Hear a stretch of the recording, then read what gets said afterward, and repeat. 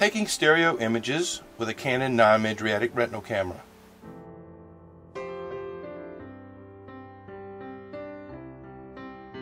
After getting the focus bars lined up and the distance dots in focus at the 3 and 9 o'clock positions, direct the patient to follow the internal fixation device. Move the fixation device until the desired target is positioned into the center of the video screen just below the focus bars.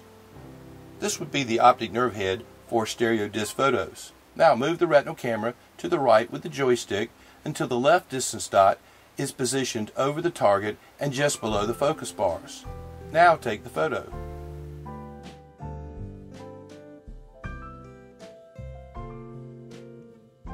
Repeat steps 1 through 4, but now move the camera to the left with the joystick until the right distance dot is positioned just below the focus bars.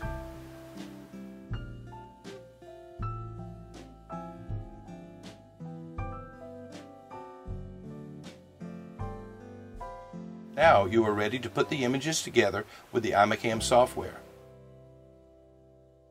Looking through your stereo viewer, you will see 3 images. Focus on the one in the center.